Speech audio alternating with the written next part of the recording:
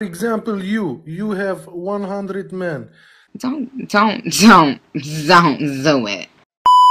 100 men on the street can say, I slept with this woman.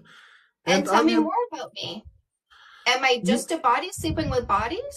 I agree with the first and the second topic, right? Like, it does make sense that a girl should, like, keep herself celibate until a certain time. I'm sorry, but you've already lost my interest. I can't.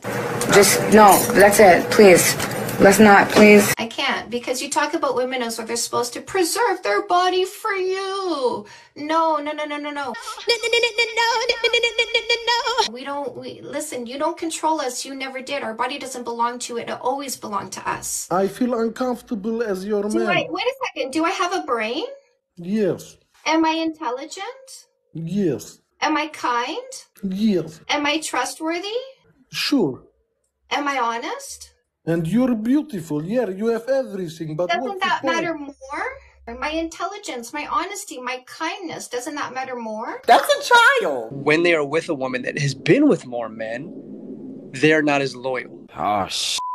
Here we go again. Boring.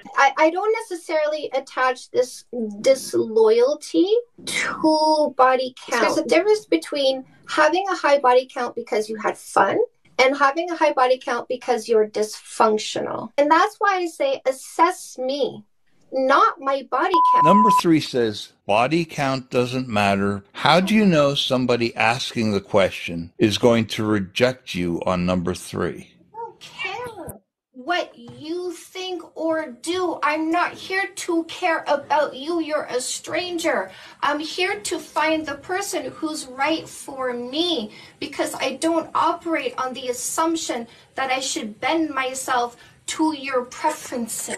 Yas Queen, Skinny Legend, Versace boots the house down. Slay Queen, Hunty Mama, and Oop Daddy work. I'm just so conflicted about this whole thing about how body count doesn't matter. Could you please explain that to me? You are conflicted with the notion that a woman is an autonomous being with her own mind.